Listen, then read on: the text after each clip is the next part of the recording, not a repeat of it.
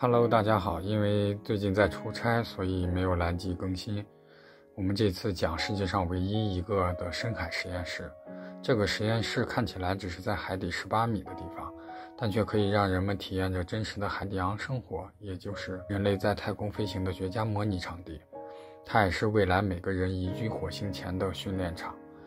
自1957年以来，我们整个地球人类前后建立过65个水下实验室，但因各种原因都关闭停运了。世界上最后一个正在运行的深海实验室 Aquarius Reef Base 1986年建成，位于佛罗里达礁岛国家海洋保护区，起先由美国国家海洋和大气管理局拥有，后来几度转手，现在终于归到了佛罗里达国际大学管理。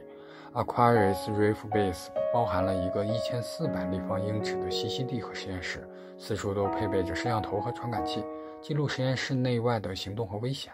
在它的 U 型任务控制台里装有5个监视器，它们就像是实验室里的眼睛和耳朵。控制台同时联系协调6至10人的船员操作维护外部系统，并给基地提供动力支持。在深海完全隔离的24小时后，人体内就会充满氮气，所以当人们执行完海底任务想要去海面时，实验室就变成了个巨大减压室。人们可以在里面吸氧，并且在舱内缓降压17小时，避免受到减压病的困扰。这种病是人们潜水时的一个死敌。在几十米的水下，人们如果不溶解体内的多型气体，它就会在关节和身体组织中形成气泡，甚至威胁到生命的安全。实验室上方还有一个罐子般大的容器，它能承受正常压力的2.5倍的气压，将食物、电脑和其他设备送到实验室中。海面上还有一个直径33英尺的浮筒，它能通过电缆、软管、绳子为实验室提供空气、电力、高速互联网和电话服务。实验室内，卧室里有6个床，浴室里有淋浴器、水池，厨房里有微波炉、电冰箱，工作室里有电脑和潜水装置。住在里面就跟在一个具有高科技感的房间差不多。这个为人们未来海洋生活做出了领先的尝试和探索。实验室的首席科学家 Alan Prager 表示，室内的环境让人轻松自如，放心，它绝不会让你患上幽闭恐惧症。此前，这个实验室主要用于海洋环境研究，保护海洋生态系统，同时也训练专业潜水员，完善海军潜水技术。知名的海洋探险家像 Jacques Cousteau 曾经创造过水下探险时长1个月的记录，而在这个实验室中，他的孙子 Fabio Cousteau 在水下度过了31天，一举成功击败了祖父的成绩。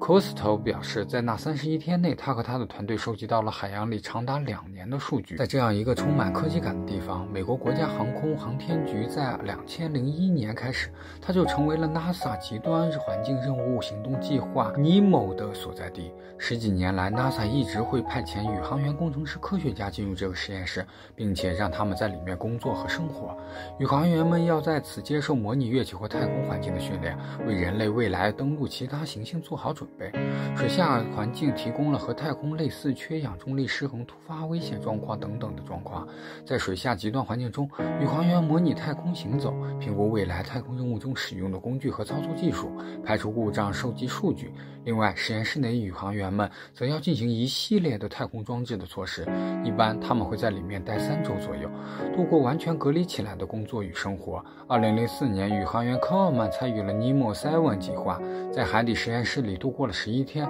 他要完成的挑战是在远离医院或医生的太空环境，宇航员如何处理一次远距离的医疗事故。他们在实验室内竟然对模拟患者做了一次远程的机器人外科手术，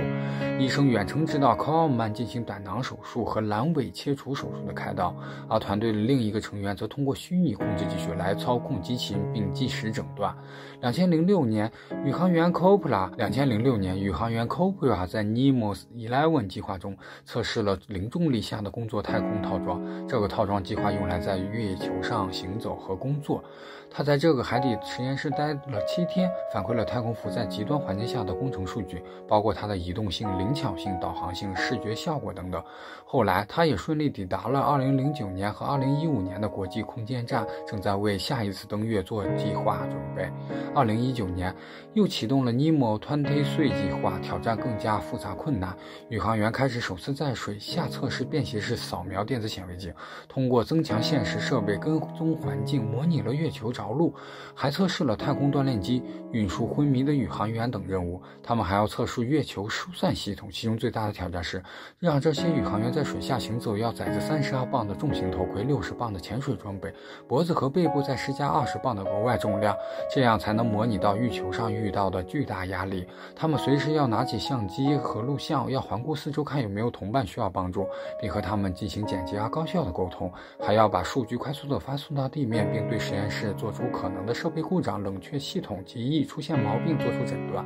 宇航员科奥曼说，我们几乎每晚都在熬夜，有时候我在吃晚餐或者在工作时可以看到窗外的一个新的宇宙。我们有一个时间表，每分钟就有一个新的安排，几乎没有停下来的时候。除此之外，休息时间里也要经历狭小空间和其他成员生活的诸多矛盾。海洋让我们越来越接近太空，各种生物会游过，有时会有大石斑鱼也往这里看，这是一种很奇妙的感觉，就像是恒星杀鼠。尽管海洋里的训练并非真正的太空探索，但是它也让人们离太空生活更近了一步。从环境相似度、实验成本、测试难度、便捷度来讲，海洋都是人类在去往太空前绝佳的训练场。它在海底实验的通信技术和时间轴统计法，发现这些技术在人类接近太空中的小行星时将会非常的有用，以此来模仿火星的探测轨迹。